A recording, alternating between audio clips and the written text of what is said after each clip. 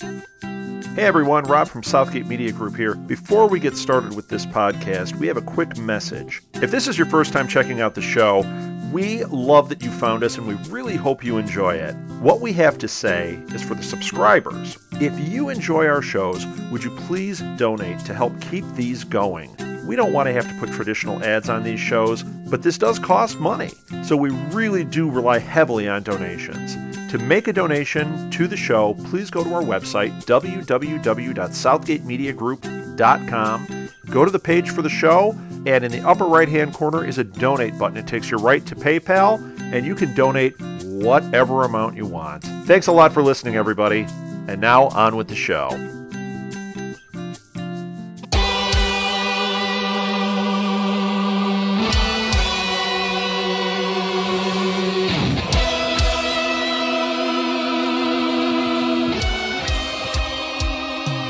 Welcome to Rebels Cast. My name is Jonathan, and today I'm joined by Nicki. Hello. And today we have a guest, Jason from the Wampa's Lair. Thanks for coming on, Jason. Well, thanks for having me. Glad to be back. Sweet. So we finally got to the, we've been pretty busy lately. Glad we finally got to record and that we got to have a guest on. So what were your initial thoughts about this episode, Jason? Oh my goodness. I loved it. It was a great episode.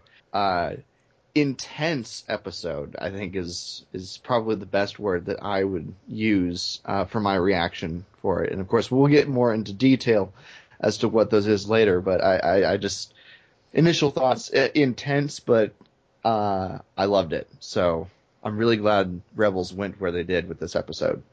What about you, Nicki? I feel the same way. I was so glad to see that they went to this darker place with this episode, and it was. I watched them again. I watched the first part of Empire Day, and then I watched Gathering Forces back to back last night to rewatch them, and they just fit. It's such a great linear story. I mean, it works well in two parts, but it works even better if you watch them back to back. And Yes. I just thought it was intense. It was dark. I think it was probably one of the best episodes we've had of the show so far. So I loved it. I thought I've watched it several times. Agreed. How about you, Jonathan? Yeah, I agree. Just echoing what you guys said. I mean, this series has come a long way since we watched Spark Rebellion for 500 times. Finally seeing this episode. Definitely looking forward to the next half of the season. But yeah, overall a great episode. Hearing more about the Force and hearing more about this relationship between Ezra and Kanan. Right. So to start off, it's continued from that cliffhanger with Zebo and Ezra, and we see that Zebo, he got like the implants, and we see that he was most likely he's been risking his life to break in and to try to steal some of these secrets, Right. First he's like accidentally downloaded all this information into his Lobot-esque headgear, and then he's trying to do something good with it, and but it's also affecting his his mentality. It's affecting how he acts and responds, and I think when you have that much information that's been like forced into you, that's probably the only way you can respond is by being a little nutty and disjointed. Jason, what did you think of in the previous episode, we saw all these battle plans, including the AT-AT. So what did you think of Zebo's information he got and his whole he's speaking, he's talking gibberish and all sorts of other nonsense. Well, it was interesting. It was something I didn't expect them to do, just have someone download a whole bunch of secrets, and that the Empire apparently has lax enough computer security that would actually happen. But it was interesting that it did happen, and it made for to use another George Lucas word, it made a great MacGuffin for these two episodes. But one thing I did notice upon my last rewatch of the episode, and skipping ahead a bit, is when finally Ezra is able to forgive Zebo. and Zebo's able to get more control over his mind, the lights on the implant stop flashing randomly, and they turn off unless he's trying to access it deliberately.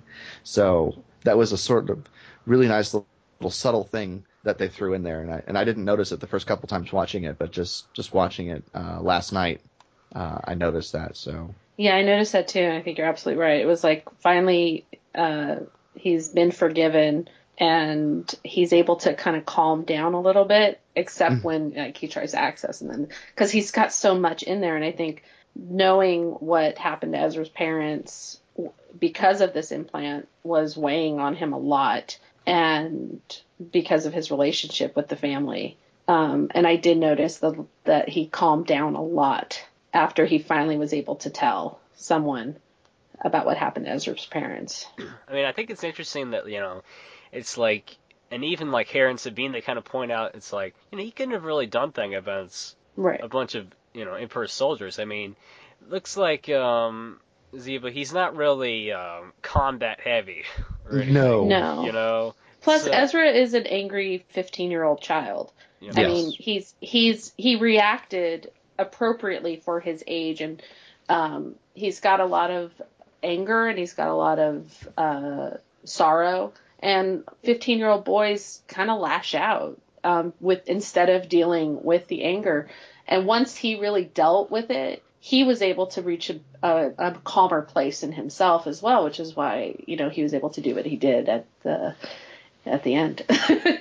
But I think it was absolutely an appropriate response for him to have, is to lash out at everybody. And I think the writers were very cognizant of that.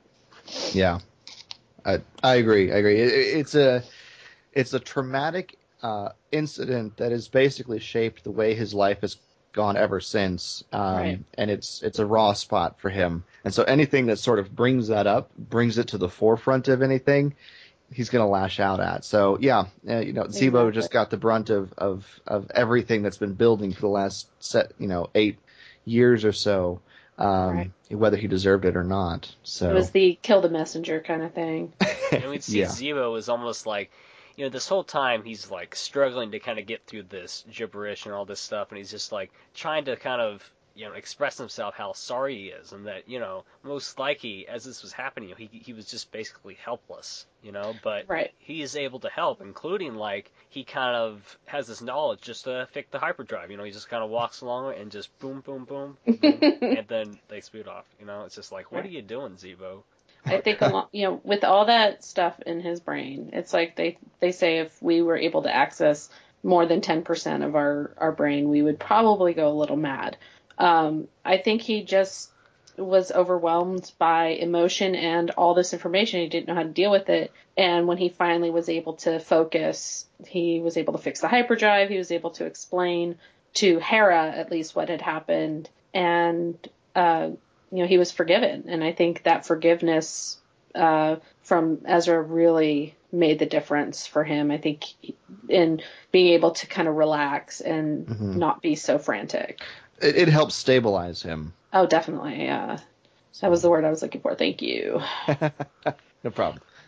I mean, I think, because when he was upset at the beginning, it's like, there was no way, because, he was kind of lashing out. Like you said, he's a 15-year-old, and he's like, I'll never forgive you, and Zebo's just kind of like, oh, sorry, I'm sorry, I couldn't do anything, and of course, we can see that Ezra, even when Hera and Sabine, they would kind of explain what happened, it's like Ezra, for these past, 8 years or something, or since he was 8, he's been on his own. So it's almost like, I'm just kind of moving on. They were gone. You messed up. I'm just want to go forward. He doesn't want to deal with the past. Right, and I think his parents being taken made him who he is, and it's, his survival skills would not be where they are. He probably wouldn't be able to access the Force as readily. So I think he's come to this place where he's just like, these things happened in my life, and I have to stop blaming things I had no control over. I can't blame Zebo anymore because he really had no control over what happened. This was going to happen whether he was there or whether he could do anything or not. He could have gotten killed if he had tried to stop it. and then we wouldn't have all this information. I think that, he's becoming more mature as he's getting more connected to the Force. And I think he's realizing that it's not all about him and that he has to let go of this anger or else it will consume him. Right. It was a great Jedi morality tale. Indeed. And Kanan, I don't know if he expected that to happen or not, but he's all about trying to clear, his mind so he can be more successful. So. Mm-hmm. So, Jason, what did you think about the Inquisitor's TIE fighter and his helmet and his kind of, two-side TIE fighter? It's kind of reminiscent of Vader. Oh yeah, no, I mean it definitely is, and it's a precursor to what Vader gets.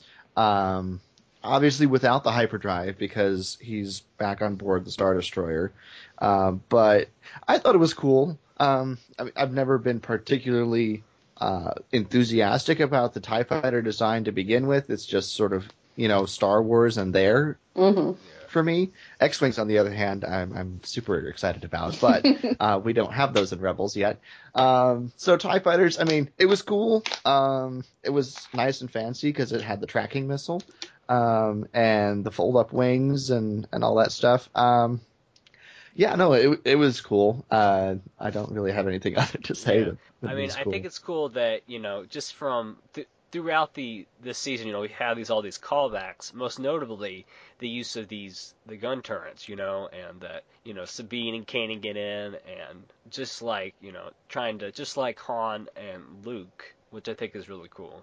Oh yeah, no, it's a great callback, and but it's different enough to establish the Ghost on its own, because while the Ghost is obviously meant to be reminiscent of the Millennium Falcon and the way it's used and the way it does things and kind of the way it looks, it's definitely getting established as its own ship, as its own personality within the Star Wars universe. And it is one of the, I don't want to say one of the few things, but it's one of the biggest things I think that is really, I think, establishing itself beyond just Rebels as something that really fits in Star Wars. So, is totally the Ghost. Agree. So, and I love that it has like a smaller ship. It has yes, the Phantom, and it can detach and be its own thing. And I thought that was a really interesting design for a ship, because we've never really seen that before in a Star Wars vehicle. And I totally agree with you. It is one of those things that the Ghost is one of those things that will stand out the most as part of Star Wars canon. Mm-hmm. Yeah. Another thing, so like you said, the little tracker missile, that was definitely cool. And it's also often a thing we see in trackers, whether it be Obi-Wan and Attack of the Clones just throwing one at him, or like in the Falcon, like in A New Hope, they put it. We're not quite sure where it is on the tracking, but the whole thing where it's like, let him get away, but it's really a trap, and in here, they make the Inquisitor, he makes him think like he's got away, but just in case, wanted to kind of a little insurance, and he takes the bait. Yeah. Yeah. The Inquisitor is very smart. I mean, he is not a stupid villain. No. He is, I think, wiser than most villains that we've seen in the Star Wars universe, because he is aware of traps. Not to harken back to Admiral Akbar. It's a trap. But he's right there, and he takes risks, and he's cunning and devious, and he thinks things through very, very thoroughly. Like when he showed up on the asteroid base, and he was like, this is a trap. He walks in, and it's like, he knows what's going on. Oh, you thought your kitty cats were going to protect you, basically. And I was like, then I don't think Ezra and Kanan were expecting his level of awareness. And it's like, this guy could use the Force. Don't mess with the Inquisitor. I mean, he's he's right up there. More episodes like that, he's going to be up there with the ranks of Darth Vader. So. Yeah, it's interesting to me. The Inquisitor is definitely more than a match for the crew of the Ghost, it seems. Oh, yeah. And he seems like he would be able to take them out, at any minute. And it's only by the skin of their teeth that the crew of the Ghost is able to escape and live to fight another day with this guy. And so, every time he shows up in the vicinity of them, you get nervous because he just gives off this air of complete control and deadly skill. And oh yeah, it's and you saw it when he was dueling. While Kanan wasn't as caught off guard as he was back in Rise of the Old Masters, he did better. He still wasn't a match in lightsaber combat to the Inquisitor by far. Right. But he's a terrifying villain for this crew, because while the crew is good and they work well together, it's not like Han, Luke, and Leia, who's are the big three and can take on the Empire single-handedly almost.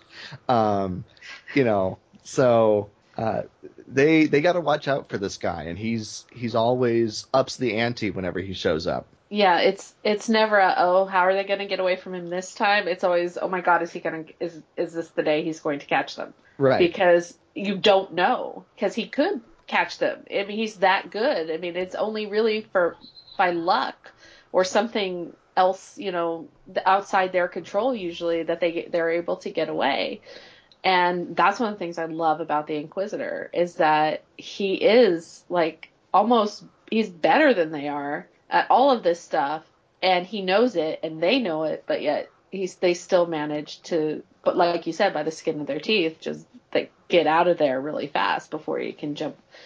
And I think he's going to be a very formidable, he already is a formidable opponent, but I think as he becomes more focused on the crew of the Ghost, because he's got all this other stuff going on, but I think he's really starting to focus more on this crew and saying, I have to bring these people down because they're just a little too slippery for me and for my personal taste. It's like, I'd rather they were dead. Agreed. But I have to catch them, and this thing happened and they got away, and this thing happened, and it's like, I need better stormtroopers with me, please. He's just such a great, well-rounded bad guy. He's not like maniacally evil. He's not like twirling his mustache and steepling his fingers going, ha ha ha, excellent. He's not Mr. Burns. But you know what he's after. You know why he's after it. He is single focused, and he will do whatever he has to do, and he does it with style, and he does it with a level of skill that I haven't seen since Yoda took on Dooku. And I watched it over and over again, that lightsaber duel, and I was like, yay, a lightsaber duel. And it was like when he threw the double-sided lightsaber and the spin that thing had on it, it was so beautiful. I was just like, oh, I just melted. I was like, oh, yes, thank you. That was just so perfect. I've never seen a lightsaber do that. And he's just so cool. And I find myself sometimes going, maybe he should catch them. Maybe I've gone to the dark side, because I really love this character. My only thing with him is that I hope this, as he's running after them to try and get them as they're just about to escape, and he throws the lightsaber and Kanan knocks it away, I hope that doesn't become like a running gag, because we've seen it twice now. Yeah.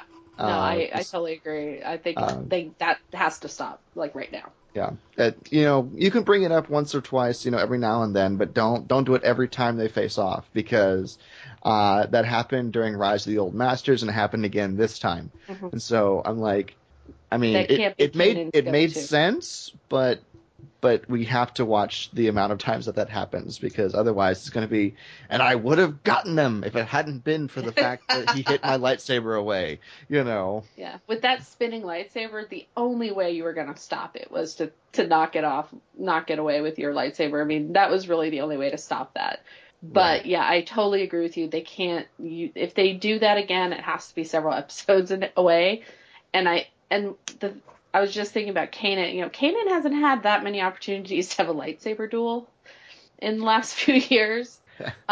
Because really, there's no one else that he could really have a lightsaber duel with, since Rise of the Old Masters. So some people were complaining to me, oh yeah, he wasn't very good. Like, what do you expect? Who's he got to fight with? Right. Who's he have to practice with? He's got, like, as far as he knows, he's got the only lightsaber left in the galaxy. So it's not like he can fight himself or give Chopper a lightsaber and try to train with him. So He'll throw balls at you. Yeah, I think he's. Oh my goodness! I think I got this mental picture of Chopper with a lightsaber in each hand, just like wheeling away at somebody. Oh my gosh, I would love to see that. Oh god, now I have to see that. Dave Filoni, please make this happen. I think one told thing that we haven't seen, and the crew of the Ghost was like, "Are you really gonna try this?" Is trying to drop out of hyperspace in an escape pod. While still in hyperspace. I thought that was pretty. Yeah, it was pretty beastly, pretty crazy. It was something that I've, as a science geek who doesn't really understand science but just loves it, I was like, how would that ever be possible? And it kind of reminded me of this scene in Finding Nemo, where they're in the East Australian current and they have to get out of it while they're still in that flow. And I was like, oh my god. Well, if Dory and Marlin can get out of the EAC, is it possible for the Phantom to get out of hyperspace? Because it's just going so fast, and the effects they use, like, to see how it was physically affecting Kanan and Ezra, and I just thought the animation in that sequence was so beautiful that I was like, oh, okay, they did it. Yay! It worked. It worked. Crush was right. It can happen. It was just a beautifully animated sequence, and I look forward to more stuff like that and kind of breaking up our concept of what's possible in Star Wars. Yeah. It's obviously not recommended. No.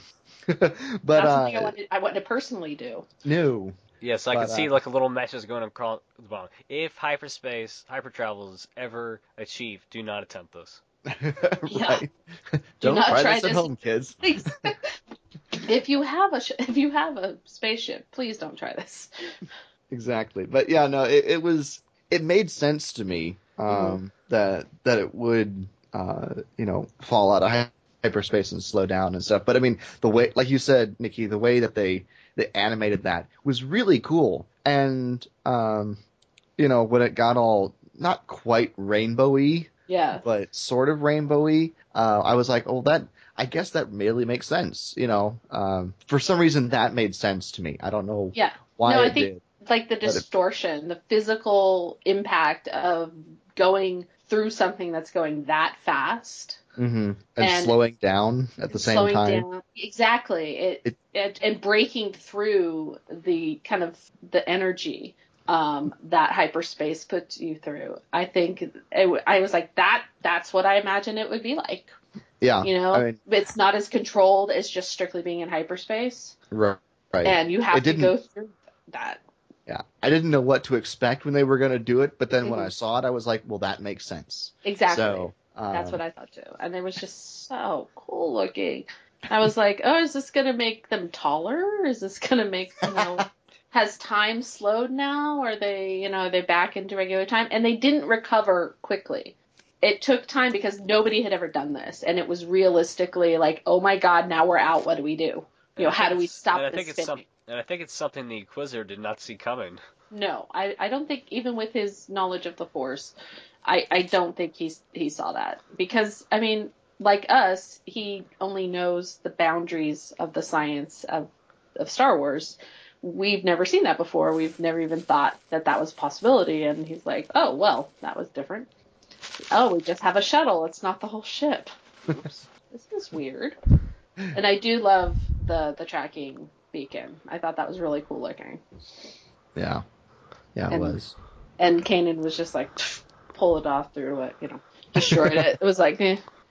So, So what did you guys think of the Fimox? The Fearnox? I think they're called Fearnox. Oh. I think. It's been a while since I've looked at it. Yeah, they both sound right. Anyways. Potato. Right. I like them. When I first saw them a couple episodes ago, I wasn't sure what to make of them. I was like, that's interesting. They didn't seem out of place to me, but I couldn't quite figure out what to think about them. But now that I've, seen them in action more, they definitely feel Star Wars animated. If they feel like they fit in that world, in the Star Wars animation world. But they're very much more cat / bat like. Yeah. Yeah, I got that. And I got that more this time around than I did a couple episodes ago when Hera and Sabine encountered them. I really got the concept of them more this time, which because we spend more time just sort of looking at them without them running around past the screen. They were sitting still and moving slowly at times.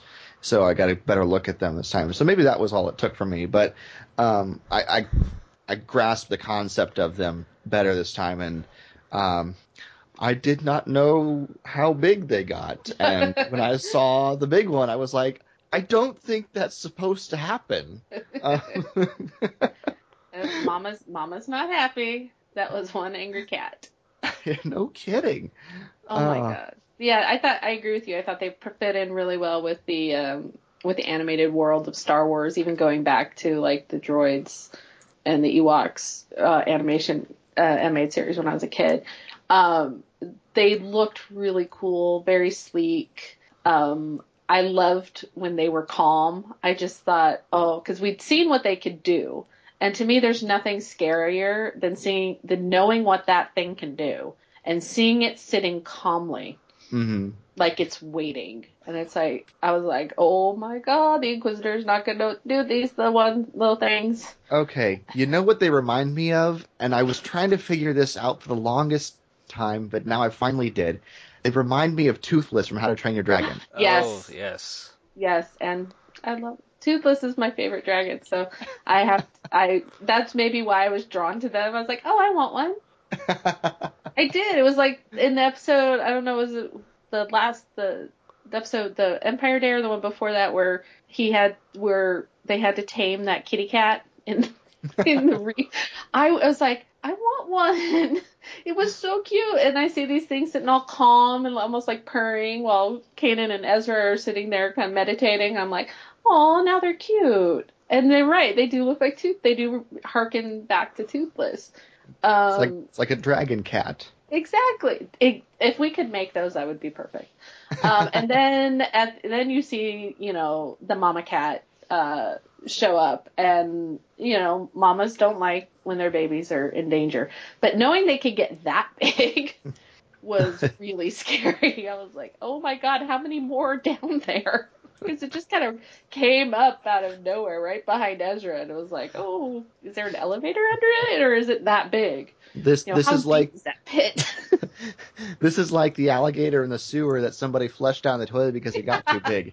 Yes, exactly. And then it comes up behind you. Remember that alligator we flushed down? It's back. Oh my goodness. Yeah, I thought they were great, and I love that the name kind of sounds like Minoc, because that's such a and they kind of have the baddie thing going on like the Minocs did. Because I love when they kind of connect things to the original trilogy. So I thought it was just such a great scene, and I was sad when some of them died. So I think they're doing a really good job over there at the writing and animation. It's like, you've made us love these ferocious fat cats. I think it's interesting. Excuse me. That Kanan is constantly telling Ezra to slow down, clear your thoughts, and here we see an example of where Ezra really can't. He's trying to calm them, just like we saw in the other episode, trying to calm the little cat. He's trying to calm them, but he really just cannot. He's scared of them. And of course, if you're scared, they're going to be scared. Or they're going to sense that you're weak and pounce. but I think that once Kanan jumped in, I think it was a little easier for Ezra to harness that stillness within him and to let go, which is something that all Jedi need to do. And I think, and I made notes about that. I think in this episode, Ezra learned more about what a Jedi is and what a Jedi does than in any other episode where Kanan's tried to train him. I think, like Kanan said, it's like, this is the best, if you can do this, while you're trying to survive, you can harness that. That's what a Jedi is about. It's about being put into these situations, being able to focus. And he said, do what you do best. You survive. And it's like learning as you're going kind of thing. Learning as you're thrown into the melee. And it stuck out to me as I was making notes. It was like, he really became a Padawan on that episode. He finally got it. I don't know if he's aware of that he got it, but I think he's aware now that he has the potential that Kanan sees in him. And I'm really intrigued as to why Kanan needs to talk to Hera. Like you said. Well, he needs to talk to Hera because of what Ezra does later, when he drew on the dark side, and that's the issue. We gotta let everybody know about this. Yeah, we have to do something to stop this, to make sure that he doesn't go to that dark place. But I think, like with Luke and with Anakin, that's one of the things that a young Jedi has to overcome is the dark side, is the lure of the dark side. And like Yoda says, fear leads to anger, and anger leads to hate, hate leads to suffering. And once you can control that, then you've achieved something. Then that you have become a Jedi. So it's something that worried me because I could feel that that's what Ezra was using. He was using his fear and his anger to bring that Mama Bat Cat out to play. But it was also kind of playing into the hands of the Inquisitor a little bit. Yeah. Because he fixes that. The other side of that was making me concerned for Ezra's sake is Ezra doesn't know really about the dark side. I mean, he heard the Inquisitor mention it. I think he mentioned it back in Rise of the Old Masters, but Kanan hasn't been teaching him about it. Kanan's been, trying to get the basics in him and, focus on being a Jedi rather than, saying, but this is what you have to look out for. Which I think is a mistake. Right. And Kanan admits that. But Ezra, when things get tough and he's cornered, he goes immediately and draws on that instinctively because that's sort of where his mindset lives, from when he was surviving before he met the crew of the Ghost. And he really grabbed it in a big way this time, and it was a little scary for him. Yeah. I was a little scared for him. Yeah. I think he felt unnatural. I think it felt wrong to him, like to go as dark as he obviously did. And I think you're right. I think it's not something that Kanan has emphasized or talked about in his training is how to cope with the dark side, how to cope with your anger. He's always talking about quieting his mind, which is in a way is talking about like getting rid of anger. But I think even in episode 1, Qui-Gon warned a little Anakin about the dark side. And I think it's something that Kanan needs to talk about with him. It's part of the training. They go hand in hand, the light side and the dark side. You can't, they go hand in hand. And there's such a fine line between that that a Padawan has to know the dangers. And I think Kanan might be realizing maybe he's not the best master because he never was a master. He was a kid when this all went down in episode 3. So he doesn't really have a whole lot of, resources to back him up, or he doesn't have a whole lot of training behind him to be able to adequately train Ezra. I think he's maybe coming to terms with that too, is that he's not helping much. He's not really he's not really training him, and I think maybe he needs to really focus more on the training. Yeah. Well, Kanan's learning as Ezra's learning. Exactly. Kanan's learning how to be a master because he's never had that responsibility before. Kanan's learning how to teach while Ezra's learning how to be a Jedi. Right. And so it is one of those interesting situations where, hindsight is always 20/20. And, as they're flying away to meet back up with the ghost, Kanan tells Ezra, I haven't been teaching you what I need to teach you. Right. I think that showed that experience with the Inquisitor really kind of hit it home for Kanan. Right. And the interesting thing about that whole experience is, according to Ezra, he doesn't remember it. He just knows it felt wrong and cold. Right. And I'm wondering if maybe farther down the road he will remember it, but won't tell Kanan that he does. Right, And or he doesn't want to remember it because of how it made him feel afterwards. Right. It could be a mental block he's got.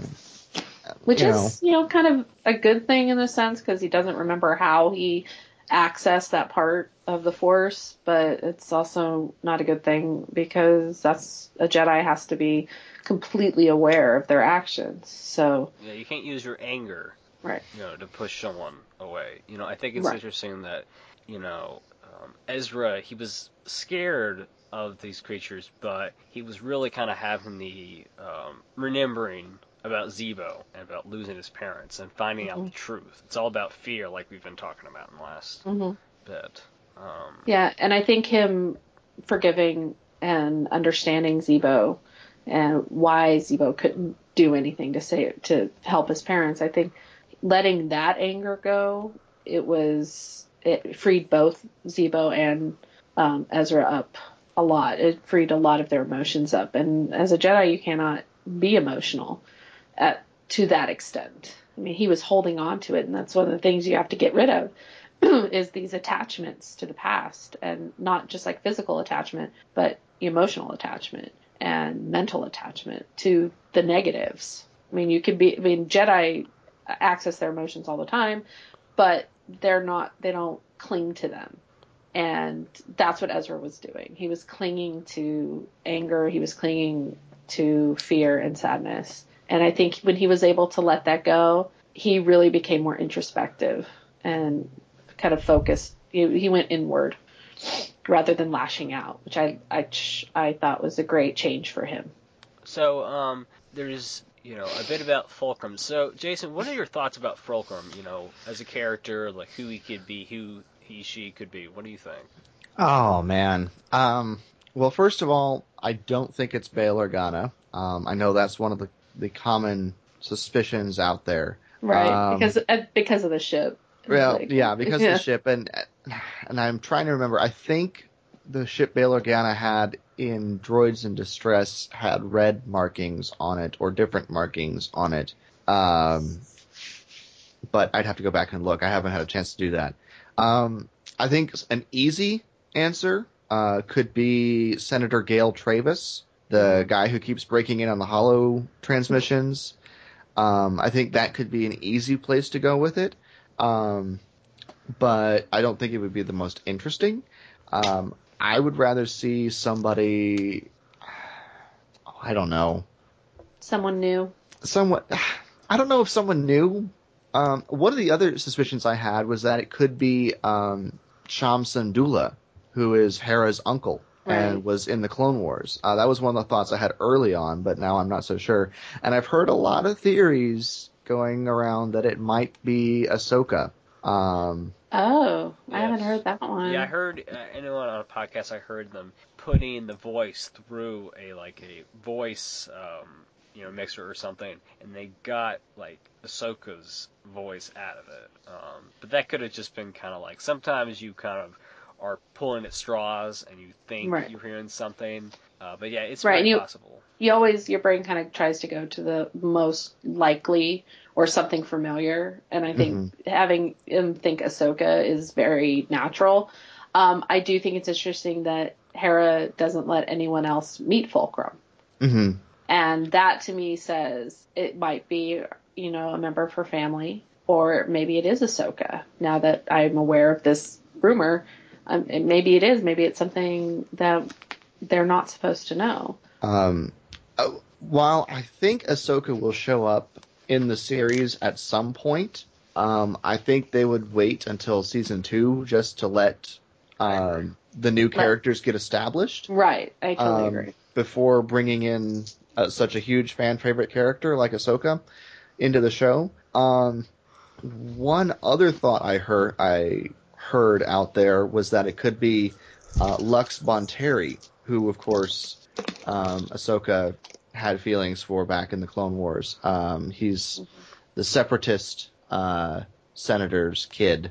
That his mother was murdered, and then he became the rebel leader on Onderon back in the Clone Wars. And so that was another already established character that I heard a theory for. So personally, I don't know. There's a lot of theories out there. I think it would be interesting if it was Rex, Captain Rex, but.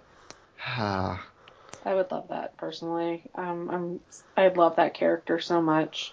Old Rex. It breaks my heart to think that he with Order when they executed the Order and 66 and the clones turned. Hey Jason, can you do a execute Order 66? Execute Order 66. Oh my God, creepy. Okay, just got chills. Excellent. Part of me, because I love that character so much, and a lot of it is when I introduced the show to my nephew when he was about 3, he really loves Rex. He is he's 9 now, and he still his favorite Star Wars character, and he's seen everything. And so part of me is like, for my nephew's sake, I don't want Rex to have been one of those clones who went bad. So part of me wants him to have something happen to him in the Clone Wars, so that he wouldn't go bad. But I would also, and maybe it's, if Echo had survived, he was my other favorite clone. I could see him as Fulcrum too. But I would not mind if it was Rex, if something happened and he didn't go bad. But he'd also be pretty old because the clones age at, was it 3 times the normal rate? It's twice. It's twice the normal age. Yeah. So he'd be pretty old by now. I don't have anyone. He can't do it. I don't have any one solid idea of who this could be. I'm just excited to find out, and I might have been the first one to put Rex out there as Fulcrum. I don't know. I don't know if I've heard that theory out there before. I haven't heard it before. But, just another character to throw out there to muddy the waters even more. So, An older Rex who's, joined the Rebels, and because maybe something misfired and his goodness overcame the programming. I don't know. And is most likely now that his age, most likely his features are indistinguishable from a clone that, is walking around. Right, I think most of the clones by now are probably out of service. I mean, I think Vader's fist, the 501st, I think that's like one of the last legions of clone troopers, right? I think they get switched over to regular stormtroopers, but they're an elite group of stormtroopers. Yeah, it's just a division it's just Vader's personal group of stormtroopers, which is what the Vader's Fist is. It's just the personal, his chosen little battalion, his chosen garrison. As a member of that group, I'm, very proud to be a part of that, to be a member of Vader's Fist, even though I'm not a stormtrooper. But I think after the clones kind of age out of active duty, I really think it becomes like the police force, and you just recruit from everywhere. I think a lot of kids probably are drafted into like the Imperial Navy or the Imperial cavalry. So I don't think at this time, I don't think we have many clones left because they'd be too old. Fair enough. I think that we're dealing with, because we've noticed some of them are not quite bright. And and we noticed in the original trilogy that not all the stormtroopers are very smart either, and nobody can shoot. Well, they can shoot, they just can't hit anything. But I think that by the time we get to Rebels, I really think that we're dealing with recruits from just anywhere, and I think we're dealing with drafted, forces who are drafted into service. And remember, we're 14, 15 years after Revenge of the Sith at this point, which is 28 to 30 years for clones. And who were already in their 20s and 30s. Right. So we're talking, you don't want 50, 60-year-old troops out there. No. It would explain the inability to hit anything, though. Yes. If there are any clones still in service, it would be like tacticians and admirals, Right. But I would say that they're pretty well phased out by this point. Yeah. So. So what in general, we basically discussed the battle, but what did you guys think of Ezra controlling one of these things and to actually attacking the Inquisitor? I thought that was pretty cool, just to because we haven't really seen that in Star Wars. Someone taking control of something and to attack another. And of course, the Inquisitor, he can do a lot, but he was a little caught off guard by this thing jumping on him. And well, I think the off guard probably was because of Ezra, and he didn't expect that from that kid. He just thought, oh, there's this annoying kid who, oh, look, he's going to sick the kitty cat. Oh, crap. He's controlling this thing. I think it probably will put Ezra in his crosshairs even more, and maybe want him to join him as, dark side, because he's obviously capable of using the dark side of the Force. So I think he's become, a target for the Inquisitor now. Yeah. No, it surprised me, first of all, I was like, oh, wow, I did not realize he was that powerful, not only to, drag this gigantic Fearnock, dragon cat bat thingy up from the bottom of this pit to fight for him, but that at the same time, he's such out of control with his Force ability that all the little rocks and debris within the area are lifting up and rising, and just because he's not in control of it, he's of what he's doing. He's got this big general thing that he wants. He needs something to attack the Inquisitor in order to save him and Kanan, and that's what his rage drug up was this giant thing. Was a giant fat cat dragon. Yes, and so I was first shocked that he was able to do that, and then that's not good. That was my other thing. That's not a good thing for him to be able to do, because of how dark that went for him. And obviously Kanan recognized that. So yeah, I think it scared Kanan more than the Inquisitor, but not as much as it scared Ezra. And I think that you're right with that he wasn't able to just control the Bat-Cat dragon. He had all these other things were happening as a byproduct, and he couldn't control that. And I think it showed his naivete and his lack of focus in a sense, because you really should just focus on the one thing. And I think even the fact that he was able to summon and control that beast for as long as he did, it definitely is opening up new possibilities for story and for interactions with the Empire. Right. I think it's interesting that it kind of takes me back to I forget what episode it was. I think it was Joy and Distress, or maybe it was after that. It was Flight or Fight. When Ezra, when we first see him, when Zeb was in trouble, Ezra force pushed Captain Agent Callus? Agent Callus. Agent Callus. Was that the episode, or am I? That was Droids in Distress. Droids in Distress. Okay, that was my first guess. So that was kind of the first kind of hint, and there Kanan is surprised, and this kind of takes it to another level. Mm-hmm. Of his ability slowly unraveling, because oftentimes his abilities being shown are just are the kind of abilities that Chopper kind of makes fun of. Like the ball, not being able to hit the ball. Yeah, or hovering, or kind of pretending the ball is hovering. Mm-hmm. I know you're a big fan of Chopper, Jason. I am. I was a huge fan of him going into it because he looked just great, but he's become a bit of a troublemaker. He is. And I'm like, Chopper, you're so great, but just tone it down a little bit, please. He's like R2 times 10 in the mischievous.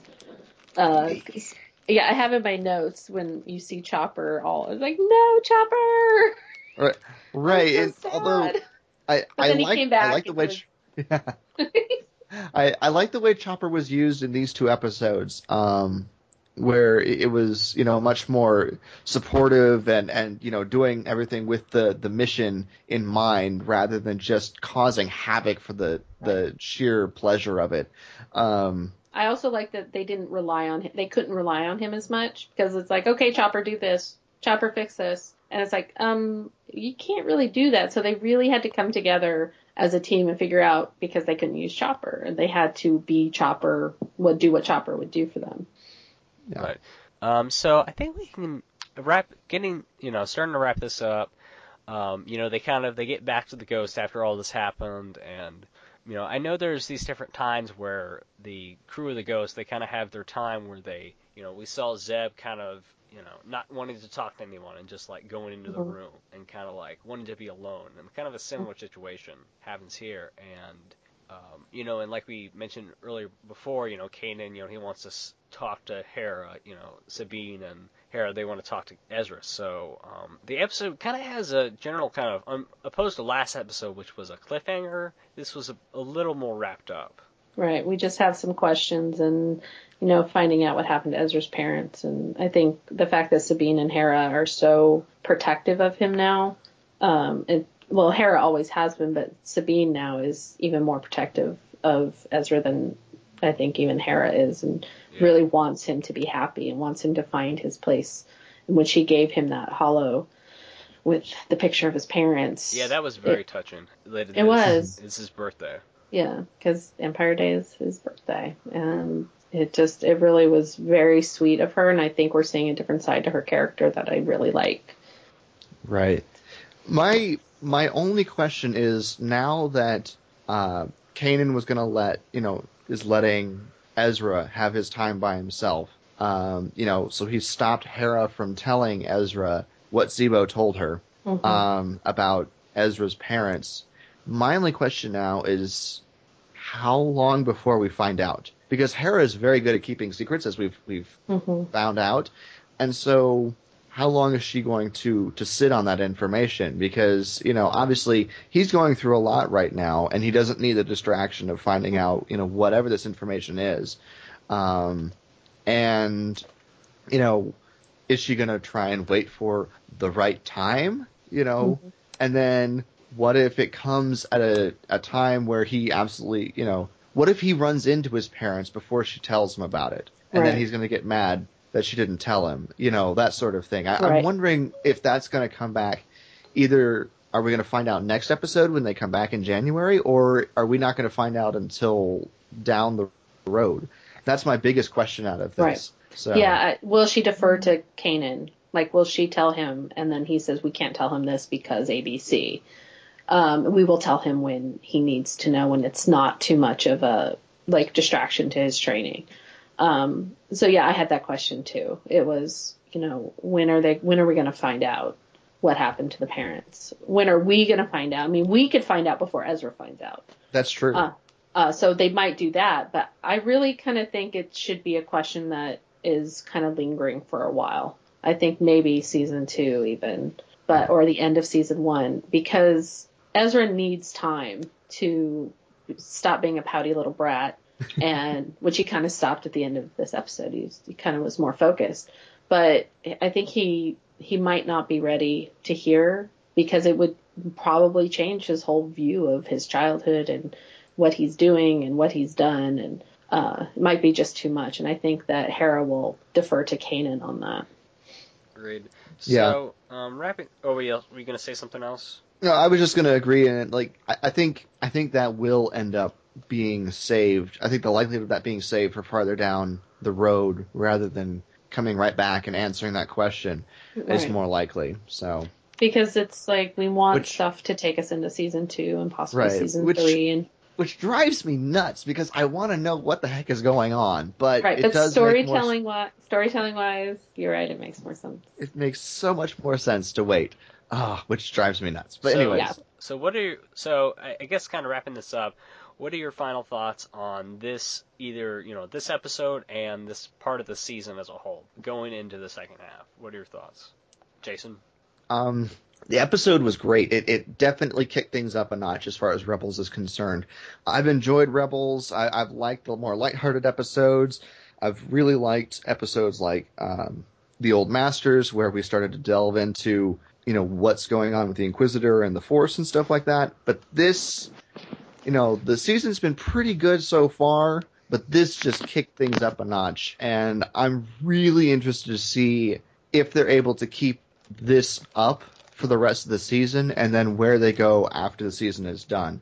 It definitely left us on a really good note, in my opinion, for the last half of the season. And it sets a whole bunch of things up for what we could get for a great season finale. And, like any good TV show or any good story, it answers some questions but leaves us with even more. So, Nicki, what about you? This was probably my favorite episode of the season so far. I totally agree with Jason. I think that it's really setting us up for what's to come, and we don't know what's to come, and yet we're very intrigued. I think it's this first half of the season has been way better than I expected it to be. I thought it might start out really slowly and then kick up like big cliffhanger season 1 at the end of season 1, and I think that they've maintained such a great clip of pace that it's become even better than I expected. I knew I was going to like it, but I didn't know I was going to like it this much. And as for this episode, the Inquisitor just rocks the dark side and that lightsaber duel just made my week. When that aired, I was like, oh my God, that is the coolest thing ever. Because he was so good. I mean, this is not someone that you want to go up against. And I love that they're making him more formidable. Like, we're learning more and more about him and his abilities as we're learning about the crew of the Ghost. I like that we're getting more Sabine lately, because I really was waiting for her story. Now I want more Zev, because he's kind of gone into the background a little bit. And I'm like, no, you're too big of a personality to do that. And so I'm looking forward to the return of Rebels more than I actually anticipated the beginning of Rebels. So. I agree. I basically echoing what you guys say. I mean, great episode. Really, Rebels is more than what I expected. I really had no idea what to expect except a few characters. But it's a whole new era of Star Wars, and we're speaking today on the 18th, and in 1 year, Episode 7 is coming. Yeah. So much. Woo! Like George Lucas would say, faster, more intense, and aside from a few a character credit, we're basically in a post Lucas time, and it's just bringing in a whole different generation of Star Wars fans, and this season could be the first exposure for some kids to Star Wars. So I think that's right. Cool. Looking for more Zeb. Zeb and Chopper are my two favorites. But yeah, overall a great first half. I definitely look forward to them upping the ante in the next half. And we don't have to wait a few months. We only have to, first coming back in the first week. So Right. All right, so I think that's it. So Jason, where can people find you if you want to know what's going on? All right. Well, you can find me and Carl at the Wampa's Lair podcast. That's facebook.com/Wampa's Lair podcast. Twitter is @Wampa's Lair. And we are, of course, hosted on StarWarsReport.com with a whole bunch of other great podcasts over there. So. And Nicki, where can they find us? You can find us on Twitter @Radio Free Indoor, and also go to our Facebook page, facebook.com/Radio Free Indoor. You can find Jonathan On Twitter at JEBell49er and me at iHeartPolson. Cool. And so just come like the Facebook page, interact with us, leave us an iTunes review, and listen to our other show. They'll both be coming out hopefully around the same time as we get closer and closer to the new year. And 2015 is just going to be huge. It's just going to fly by. It's episode 7, and a new season of Rebels is it's coming down the pipe. Everything's just boom, boom, boom. So I think that's it. I think that's all. For Jason, I'm Jonathan. I'm Nicki. And thanks for listening. Bye, guys.